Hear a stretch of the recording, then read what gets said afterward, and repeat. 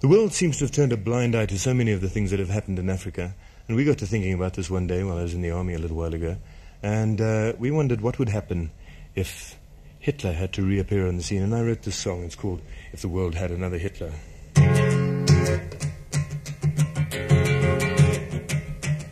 If the world had another Hitler, then where'd they go this time? Would they stand aside and let him roll on through? Would they keep their smug expressions or hide trembling in the dark while some little country stood and fought for truth?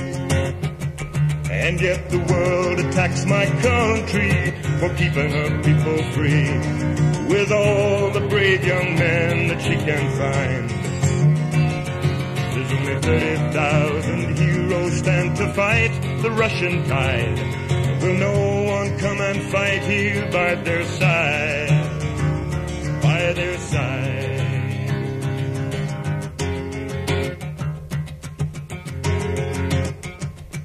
Well, it's only 40 years or so since Britain gave the call, and without a question we fought by her side.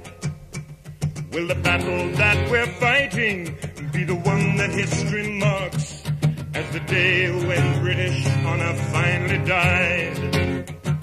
And yet the world attacks my country for keeping her people free, with all the brave young men that she can find.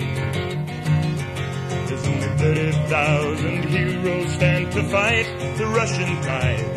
And will no one come and fight here by their side?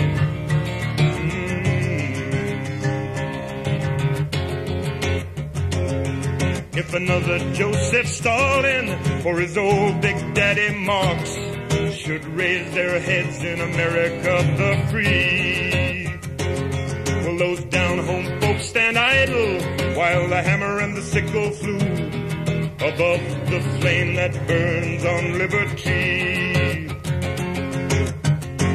They forget about the evil that lies rampant and raging in their homes. They forget about the ghettos and the busing and the Indian people that they now disown. Is it any wonder that we gang on the sanctimonious trash they try to feed us through the barrel of a gun?